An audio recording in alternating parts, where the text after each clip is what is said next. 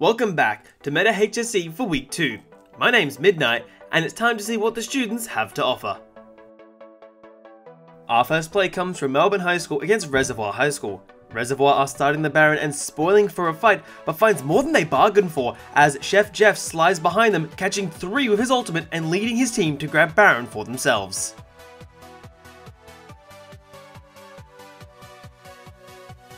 Our second play is from the Australian International Academy in a matchup against Haileybury College. The International Academy begins to threaten the inhibitor and start opening up the base, and that is where Titusson decides enough is enough, finding an opening and connects a beautiful 3-man kick that sets up his team to win the fight.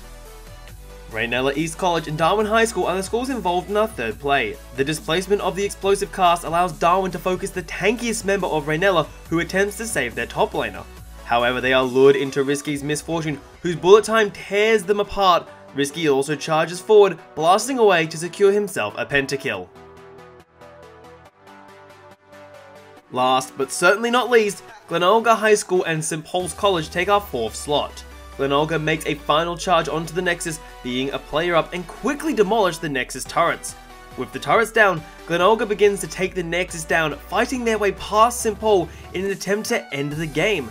However, St. Paul fights back with brutal efficiency and resolve and manage to save their Nexus 1 hit away from being taken down and losing the game.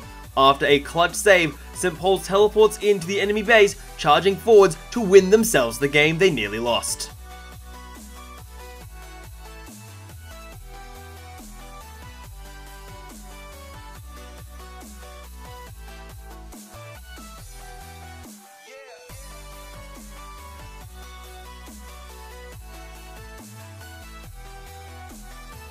Thanks for watching week 2 of Meta for League of Legends. If you're interested in getting involved, your first stop should be metahse.gg.